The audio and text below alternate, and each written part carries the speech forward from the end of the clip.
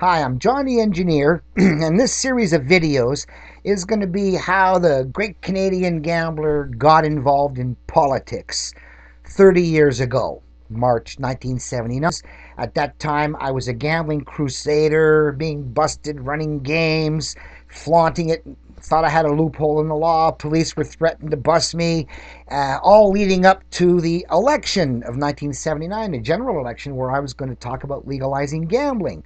So this is the 30 years ago series starting now.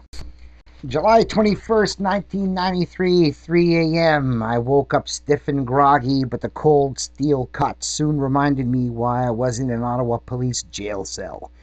Project Robin Hood. The police had been trying to find me for a week. Across Canada, arrest warrant had been issued for me yesterday, and the 4 more hours on that cold cot before my bail hearing made me curse my judgment. I should have given myself up in the morning and been spared the night on the cold steel bed.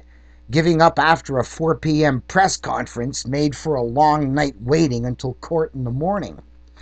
Laying on my back, using my jacket as a pillow, I saw the same kind of graffiti on the ceiling I'd noticed upon my first visit to the old Ottawa jail as a manacled guest 18 years ago.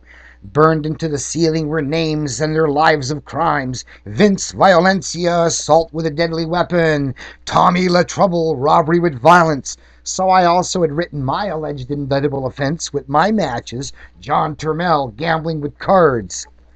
I'd love to have seen the reaction of officers patrolling Canada's lonely highways when my arrest warrant came over the air. Project Robin Hood, be on the lookout for John Turmel, dangerous with a deck of cards. That's right, the latest criminal to hit the wanted posters was John Turmel, professional. I was wanted for having operated the biggest gaming house ever raided in Canadian history. 28 tables, 7 poker, 21 blackjack. Things had started to look bad for my bankroll the moment Bob Rae became Premier of Ontario and announced that they were becoming my competition in the gambling business. As a poor kid entrepreneur, I'd run against the rich kid socialist in the 1982 by-election, and I doubt Bob can forget his drubbing in our debates. My government competitor wasn't being run by someone who had happy memories of tangling with me. But the camel's back really started to break last week when the Ottawa Citizen ran a huge front page story titled "It's No Bluff, Casino Owners Flush with Success," detailing how my 28-table, 100-employee Casino Turmel at the Topaz Entertainment Plaza in Ottawa. This was the story that hit the Ottawa Citizen when they were really mad about me already. The story explained how I'd been raided many other times before finding a loophole in the gambling laws, which got my last casino acquitted of being a gaming house in 1989. This explained why my poker and blackjack parlor was so big and why it had operated in public for over a year and a half without police intervention. Having fought for so long and paid the penal price to find a way to run my kind of casino legally, I thought I'd finally punched through. With that acquittal by Justices Lennox and Fontana in 1989, I thought I had won myself many years of lead time to establish my kind of legal casinos in Ontario before the government could establish theirs. I had meetings with the police every step of the way. My winning formula for small and medium mom and pop, cheers with chips, poker and blackjack parlors went from 10 employees to 100 in its third 6 months and grossed winnings of over $3 million. I'd announced expansion from 100 to 1,000 employees in 3 more locations right in front of Bob Rae's office at Queen's Park in Toronto. I hoped for another $30 million in another 6 months. I'd bet another tenfold increase in jobs from 1,000 to 10,000 in another 6 months across Ontario for another $300 million before taking my loophole to the other provinces.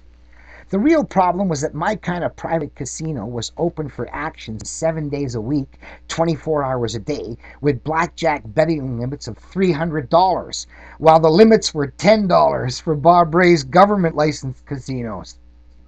With no rake-off at the poker, while Bob's casinos didn't have poker at all, it was a combination that couldn't be beat. I figured my loophole could have made me a billionaire within a couple of years while creating a new industry my way and tens of thousands of jobs in the process. I had to be stopped, or I'd get rich and spend all my gambling winnings setting up charitable projects around the world. Letz's. The sheriff's men did, after all, call it Project Robin Hood for good reason. I gambled that if they left me alone, I'd always be able to pay the government its 50% in income taxes from the second half of the year. So I spent it all, after expenses, as fast as it came in for the first half of the year. And I spent it all on the green dollar local employment let software, promotion and development, and charity.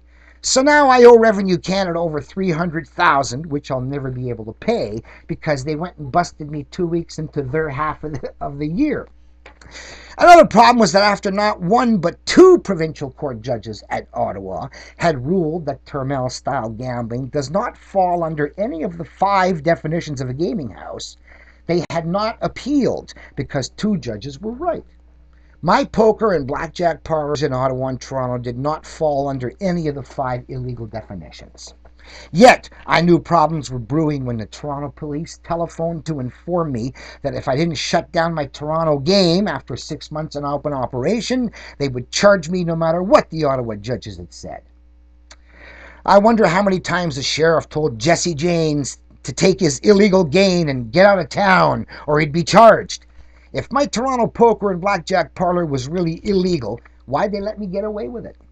I can only conclude they were on shaky ground and knew it. It was political rather than judicial force I was dealing with. Still, to avoid the legal harassment of my dealers and gambling acquaintances, I closed down rather than be charged, which might have also emboldened the Ottawa police to raid my game. Funny aside, what made the Toronto police mad was that Doug Dearborn, one of my gamblers in Toronto, had started up his own game modeled on my system and my loopholes, and they were worried about it proliferating, so they ordered me to shut down, and I did. But he didn't, so they ended up busting him. And it cost him $25,000 in lawyer's fees before he gave up and pleaded guilty. And he was hit with $25,000 in fines. So that's what happened to my competition in Toronto. He took the pie that I ducked. And of course, he went and paid a lawyer, Alan Gold, all that big money for nothing to go and lose. I never heard of an 8-day preliminary hearing at $3,000 a day. Boy, did they soak him. The proper procedure to challenge my Ottawa Topaz parlor would have been for the Crown to have made an application to the Ontario Court of Appeal for an extension of time to appeal the first 2 acquittals. I was acquitted. They should have appealed. They didn't. Supposedly, only a panel of 3 judges of the Court of Appeal may conclude differently than the trial judges. The problem with doing it the right legal way through the Court of Appeal was that it would have left me acquitted and open while we argued. And they had to close me down or I'd get too big. So they faced another problem dealing with me. Ever since my first raid, when I went broke paying a lawyer to defend me, I've been doing my own legal representation. Rather than be limited by the money I have to pay a lawyer, it's allowed me to fight as hard as possible for the least money. Taking on that legal responsibility has also allowed me to become a guerrilla lawyer for hundreds of other cases. I had won my case in 1989 myself, which might reinforce my case for being not only an expert in the mathematics of gambling, but also an expert in the law of gambling. To stress that only the Court of Appeal had power to overturn the first 2 acquittals by Justice Lennox and Fontana and let them raid my Topaz game, I made that application for them and offered to consent to the extension of time for the Crown to appeal my acquittals since they hadn't thought to ask. And Justice Finlayson of the Ontario Court of Appeal couldn't grant the extension they themselves would not ask for. So they didn't want an extension of time to appeal my acquittal. They just wanted to bust me again. So the pressure continued to build. There were television interviews. There were full-page ads in the papers. The politicians were complaining. I can show you a few of the full-page ads. They were kind of fun. There's a picture of the Casino Turmel Kaz car at the track. So full-page ads in the newspaper. The mayor of Ottawa had bemoaned her having to wait for the government permission to open a casino while Turmel was just doing it. Other politicians were demanding something be done. Well, you just don't expect to survive that kind of heat, even if you're legal. Sure enough, 2 days after the big front page news story, my cellular phone call rang, and Sergeant Bob Cleary of the Ottawa Police Services informed me that they and the Ontario Provincial Police had just raided Casino Turmel and Project Robin Hood. The charter right not to be charged again once acquitted seemed not worth the paper it's printed on when the government wants to stop you. Worst news, they were throwing in the silly charges of keeping a bookmaking house, being in the business of bookmaking, and controlling monies from bookmaking. Now, as bookmaking is on events you don't participate, like fights and sports and games, and gaming is on events where you do participate, like cards and dice and stuff, bookmaking charge against my card games have always been thrown out. Adding bookmaking charges they will have to later withdraw or lose was simply to make their weak case look stronger, and sure enough, on the day the trial started, they withdrew the three extraneous, useless charges.